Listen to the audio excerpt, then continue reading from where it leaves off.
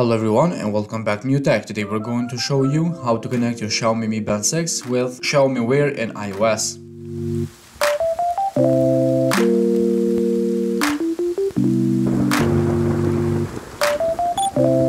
Xiaomi Wear is the app, like we said, that we will use today. As you can see, we have 4 pages down below. We have status, workout, health and profile. In the profile you can see the Redmi watch is the last watch that we connected. Now we press add new device. The Mi Band 6 is the new watch at the top, so we press it. You can see it found immediately. Now we have to agree and we have to wait until they are paired with each other. You can see phone is connected to the device. It hits check. We have verifying signature. You can see now we have to allow in the watch so they can connect.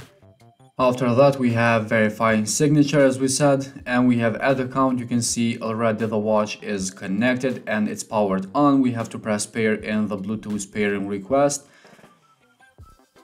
allow the notifications and all the stuff that the Xiaomi Wear requires, and press done. You can see now that they are connected. We can go ahead and see all the details that they teach us to use it. Now the Mi Band 6 is activated to use and ready for all of its options. In the first page we have statistic page, my status. We have the steps. As you can see, we have day, week and month statistic. All the statistic for all the options will be in this page, so we will see a lot of statistic here.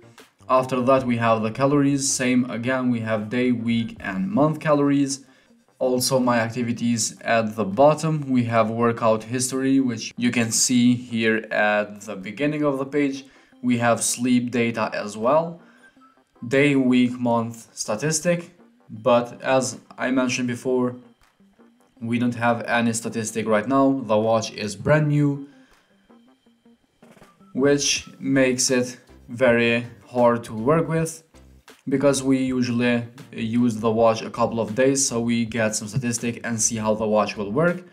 You can see the heart rate statistic, day, week and month. I noticed that in the iOS Xiaomi Wear app it's not working properly. We have a little bit delay in the statistic data. As you can see, the stress, now we have day, week and month statistic again, as well as the PAI, standing time, and we have the blood oxygen down below. So these are the options that we mainly will use, and we have them in the first page with all the data that we did, so it's much easier for us to find them. At the second page, which is workout, we have the last workout data, which we don't have any of them. We have outdoor running, treadmill walking and outdoor cycling. If you press go, you will enter the sport mode. At the third page, as you can see, is all in Chinese, which we can't use. At the fourth page, which is profile, we have the first option, which is band display, where we can find a lot of watch faces for the Mi Band 6. Let's try a couple of them and see how they look like. Let's find the one that we think is very good. You can see now that they are loaded. We have plenty of them, plenty of different styles for everyone.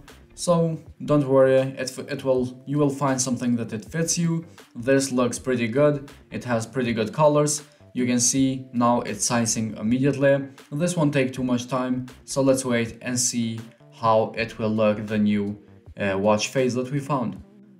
It's already done. You can see it didn't take too much time. Now we have a brand new watch face, which looks pretty good honestly, and you can change how many times you want, so that is not a problem. Back at the menu, where we can find the solution for iOS users, so in case you need anything, you will find right here.